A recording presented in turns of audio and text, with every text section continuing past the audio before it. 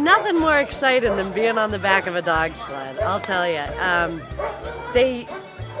You got to try it once and you're hooked. That's the big joke. We always say that, you know, it takes a minute to get into the sport and a lifetime to get out of it. And you go out there and you're just out in the woods on these beautiful trails, and you know, after a nice snowy day, everything's white, it's gorgeous.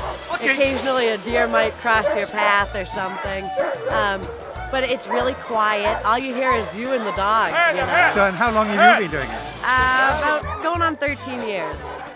And have you had any accidents with it? Or? Oh yes, many. I've had stitches, I had a separated shoulder, let's see, some road rash, you know, broken sleds.